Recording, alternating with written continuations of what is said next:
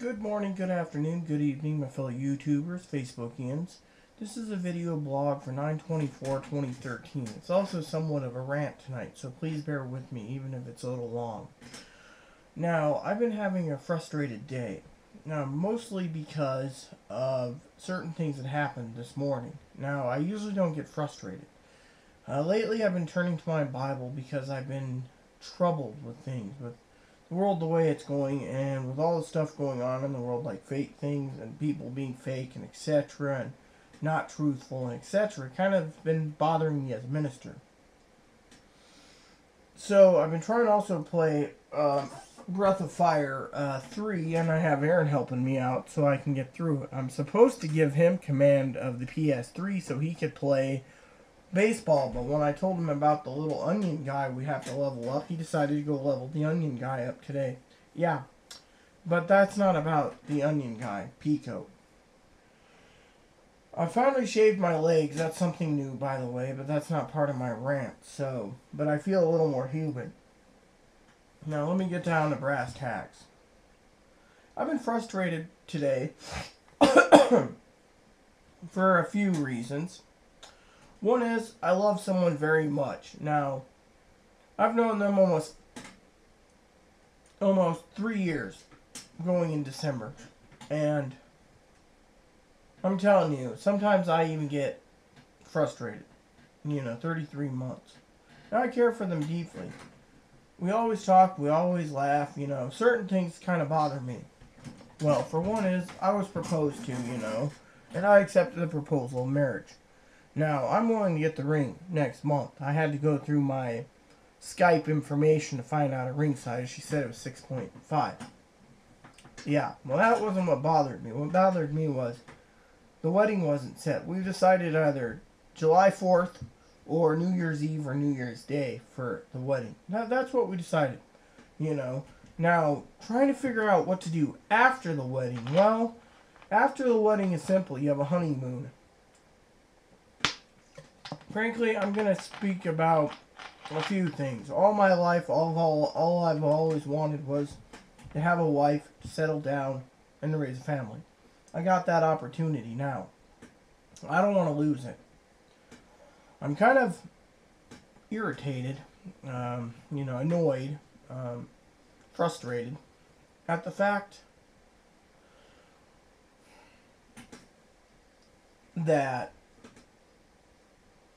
certain things, decisions. I have no clue, okay? All I know is I see these happy-go-lucky marriages on TV, and it's like, yes, you do this and you do that. I mean, me and Aaron were having dinner tonight, or before dinner, I should say, and then we were talking about other things.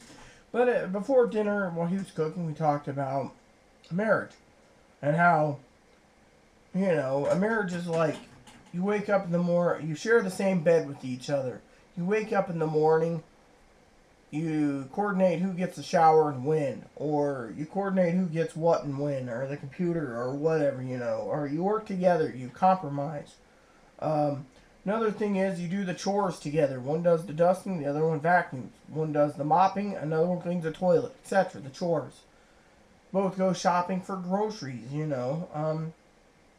stuff like that. I mean, that's how a marriage is. Some say, oh, well, the bills or this or that. Well, I'm going to break down a few things for me. That's why I said this video is going to be a little long, so bear with me.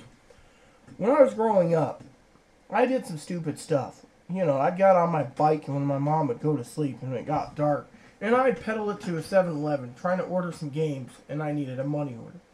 Machine was broken, I'd pedal to another 7-Eleven. When that machine was broken for money orders, I'd pedal to a third one. By the time I got home, etc., I would be dog tired. I'd get up and I'd go to school. Yeah. So, that's one of the things. Secondly is, see, do I have it with me, or? I guess not. Anyway, here we go. For example, I have a color and black and white versions of this. This is a little TV. You're probably thinking, cool. Well, this little TV and other TVs was used in school pretty much. I'd pull it out and I'd watch TV in school. I was a rascal. Video games and TV. It's the way I wanted my life to be. I didn't care. Yeah. Now, you're thinking, okay, well, I couldn't graduate high school because of mainstream. I was put in special education. I can do special education things like phone book work, calling up on the phone, acquiring a few things here and there. They taught us a few things. Not all these skills. Some of them were life skills. Go shopping, do this, do that. That was the way school was, special education. Now, I was called freak. I was called retard, geek, nerd, you name it. This girl wants you, this girl doesn't. This girl wants you. Well, there's only one girl in junior high school that wanted me. One. And I flogged it at the end of my own stupidity. She went into high school and I was going into 8th, but I'll tell that story later. Now, you're wondering, how does this affect what's going on in my life? Well, under venting. Well, found the person I want to marry. They proposed to me. I proposed a few years ago to them. They disappeared. They came back. And what I want to say is, I want to tell another story about my uncle. My uncle's disabled. No one thought he'd find anyone. You know, he's probably in his 50s now, maybe mid-50s. But anyways, here's the story. He met a woman who had the mind of a 4 or 5-year-old. Yeah, but a body of an adult. Anyways, they got together. They started courtshiping, you know, dating, stuff like that. Eventually, they got married. They had one son. Well, when he got married, he moved into her house with her parents, her mom. Well, her mom stayed around until my grandmother died. They took his inheritance, bought a house in North Dakota. From what I understand, when she died of obesity, I think it was, overweight, she was like, I mean, dang. Nice lady, by the way, good heart. But anyway, she was huge. Eventually, I found out recently, they're on this side of the mountains. They moved from North Dakota back to Washington. I think they're with her father now, who's their trustee and payee, or whatever you call it. Moral of the story? Simple. They might be in an apartment, they might be in a house. But the bottom line is, them two is simple. Them two live together, and, you know, maybe with her father or whatever. Me, my opinion is, I have no clue what to do or how to choose what to do after the honeymoon. I mean, raise a family, yes. However, I'd like the child with me. If they want to stay in North Dakota or Kentucky or wherever their parents are, I think, you know, I'm a little shaky at the moment. Then I would like to have my child with me after birth, because I'll raise my child. Because, frankly, I want the child to experience fishing and hunting and stuff like that, you know. But it's just, you know, up to the other parent. I mean, it's not about me taking custody of the kid. What I'm trying to say is, I have no clue when it comes to that type of decision. I mean, I really don't. I mean, all I know is I live right here. I've been told my videos are very influential. I've been told I have talent talking on video. I have people telling me it's my talent that I can actually speak my mind on webcam and in front of YouTubers. So, truthfully, all I know is for the honeymoon, I was thinking Disneyland or Disney World. I can't get away with Cedar Point because, well, the future missus does not like thrill rides. Right.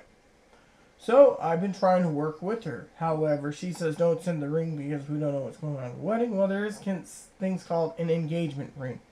An engagement ring is different from a wedding ring and vice versa, blah, blah, blah. I don't know much about the engagement rings. I'll have to do research on the reasons, the whys, and etc. and the blah, blah, blahs.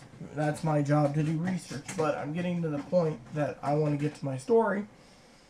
Is, when it comes to marriage, me being frustrated, she said she wanted to stay with her parents.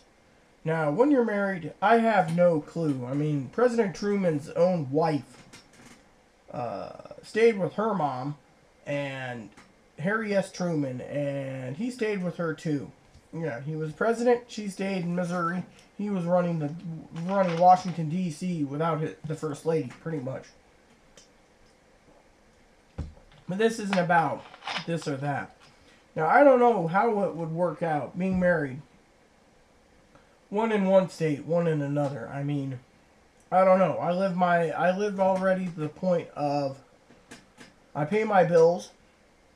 I enjoy myself, and well, frankly, everything's peachy. Now you're probably wondering how well this goes. Well, in one of my videos with Living Simply and Free, or Living Simply Fun, we were talking about my mother. Now my mother, she wanted us, after I met Aaron, wanted us to move to another state or somewhere where I could live in subsidized housing while she moved to Texas. She wanted to see if I could live by myself, but she also wanted to go down because she was tired and she was retiring because she was sick, and no one told us she was sick. No, not my sister didn't even know she was sick. No one did. 3 years later, after I lived by myself, I talked to my mom on the phone. I'm like, yeah, everything's great, blah, blah, blah. Oh, I did this, blah, blah, blah. This is great, blah, blah, blah. Mom came back, stayed with my uncle, and then came to the apartment complex I lived in so I could take care of her till she died. When she died, I told Mom I can still do it. Before she died, I told her I can manage pretty good. I mean, sometimes I got out without Aaron and I went and visited her by myself at the hospital. You're thinking, oh, that's nice. Well, story is I live by myself, okay? When my mom was around, I'll tell you one reason why I did not want to leave my mom's side, besides being a mama's girl. Okay? Being transgendered, yes, I can say mama's girl. One is, I lived in Australia from 19 to 23, I think it was, or 22 anyways. I lived there for 4 years anyways, something like that. Now let me put it to you this way. 4 years, I didn't have any worries in the world. Before then, I didn't have any worries either. Mom's boyfriend and them took care of everything, and I just sat back with my paychecks before I left to Australia as a janitor because of disabilities. Couldn't handle the job anymore. And because they accused me of stealing. That I just wanted to say that because of it, the Miss Fiona, took care of me, and I didn't have to worry about bills or gas or water. I didn't even think about bills. When I came home after an emergency, I didn't think of bills either then. Yeah, no bills. None whatsoever. From 2002 to 2005, I had very minimal bills. I paid my rent. Mom had to take care of the rest. She took care of the groceries. She took care of the water. She took care of the electricity. She took care of the cable if we wanted cable. One day, when I moved out, I got into this place. Water was covered. Electricity was covered. All including my rent. Just gave a 30%, 20 or 30% of my check. No problem. 6 years, had no utilities. Now, more responsible. I go up every month. And this is a big deal. A lot of people, including Aaron, he didn't want change either. A lot of people don't want change. If they could stay with their parents, as Aaron would say, and freeload off them, and not pay rent, then what's the point of even thinking of settling down or having a family when you can freeload off people? Me, when I moved over here because I was forced out of my old apartment, for the first few months I was struggling because I had to put a huge deposit down on my electric bill. I had to put a huge deposit down on my rent every month for 3 months, including the deposit. Now, my deposit's paid for. My rent's paid every month. And guess what? Yeah. Every month, I get up, and every month I sit down at my desk or my other desk behind me, and I go through the bills, and I say, oh, The electric bill came in. Oh, it's this much amount of money. Okay. Or the phone bill comes in. I run down and get a money order. Or if I have a layaway, I go and I cut a money order, or I go and do MoneyGram. Why? Simple. Pay it off. Then I sit back and say, oh, this bill's here, a medical bill. In it goes. Out it goes. Oh, I have this? No problem. A lot of people are afraid of that. You know, they're afraid of moving because of this or that reason. I mean, heck, for some reason, people can be afraid when I move in with someone or get married with someone, then they'll lose their Medicaid or their food stamps, or they'll lose their money, or they'll gain some extra money because they're married, or whatever.